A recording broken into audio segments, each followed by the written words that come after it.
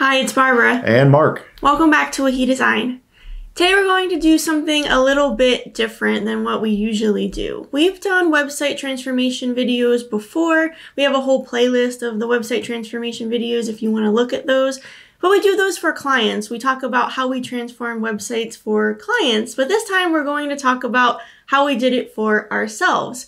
If you're not aware, we just launched a brand new website and we're so excited that it's finally live. We've been working on it for a few months now and it's just been a long time coming. So we wanted to talk about all the things that we changed and maybe some things that you could do on your site to improve it and maybe do some redesigning yourself. Yeah, as Barbara said, this was a much needed upgrade for us. The last website design was about 2 years old.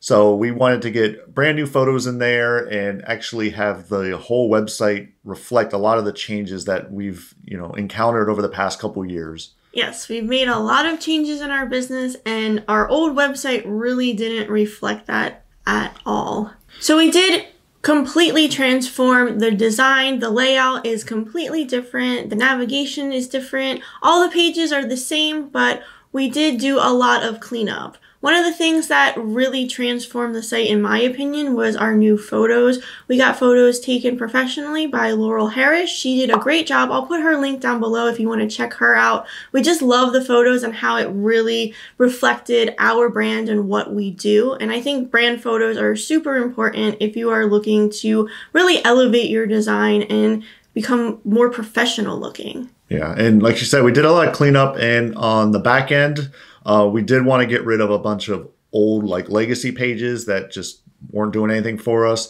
We wanted to clean up a lot of the old plugins we had, any sort of custom coding. So this was a completely redo on the whole back end and on the front end as well. Yes, It took a lot longer than it normally would have because we really had to think about all these different pages that we weren't using anymore. If there's anything that we needed to redirect or just remove altogether. So it was a lot of planning involved on the back end. Yeah, we recommend that if you have a big website, do this every couple years. Just go ahead and just clean house. It feels good to get rid of some of these old pages. And if they're not getting any sort of search results, it serves no purpose for, your Google search rankings or anything like that. Just get rid of them.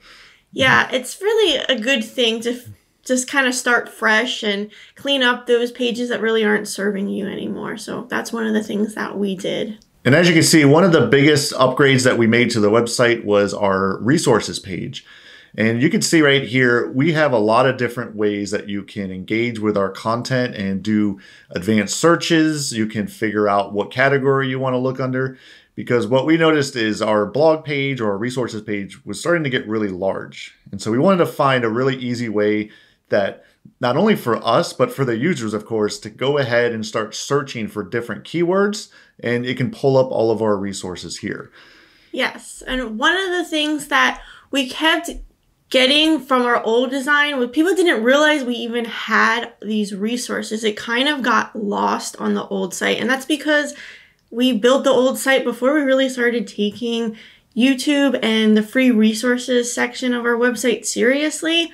But this is something that we update multiple times a week. Whenever we publish a new video to YouTube, we also publish it in the resources section. So it was a pretty important part of our business and something that we're only going to continue doing, and it's going to continue to expand. So we really wanted to bring that more to the forefront. And I think that the new design really does that well. I really love how easy it is to find things. That was another thing that really bothered me about the old website was we didn't have really good search. So yeah, Mark can talk more and about I actually, search. So this was using a Crocoblock plugin where you can go ahead and sort the different variables when you do a search. You can do an advanced search here.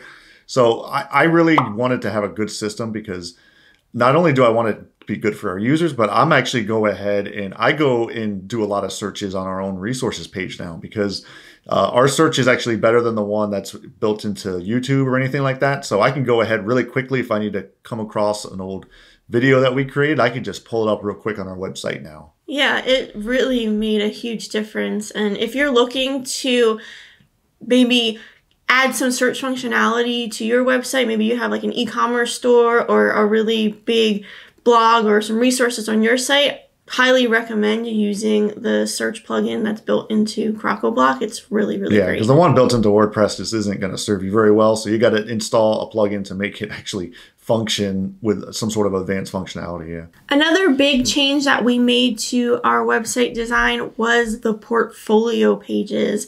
With the old design, I thought that the layout of the portfolio pages worked really well for new projects because it looked really pretty. It was all of our work. But for the projects where we were redesigning, it didn't work as well because it didn't really showcase exactly what we did and the problems that we solved for the client. And redesigns are a really big part of what we do. Most of our clients come to us with existing websites that they want to redesign and make better. So I wanted to create the portfolio so that it worked for both brand new projects, new brands, new website designs, and the ones where we redesign them as well. So we added some different sections where it talked about the things that we did on the website, and we included different images and really showcased a lot better, in my opinion, what exactly we did for the client. The last thing that we wanted to talk about was how we improved our contact form. During our consultation calls that we would have with leads, we would ask a lot of the same questions over and over. So we figured, why not add that information to the contact form so we can get it up front? That way we're not wasting the time of any leads coming in, and we're not wasting our time. We can just get right into what it is that they need to have done. So I think if you have a contact form on your site, maybe reevaluate it and ask yourself if there's any additional information that you can get in the beginning on that contact form rather than wasting time on a consultation call, because it really does make a difference. And I think that it's going to really improve our consultation process. Mm-hmm. So if you haven't checked out the new website, make sure that you do. We're going to leave a link in the description below. It's just wikidesign.com. And if there's anything that we can help you with, if you need to redesign your website, feel free to reach out. We'd love to talk to you. Thanks so much for watching, and we'll see you next time. Bye.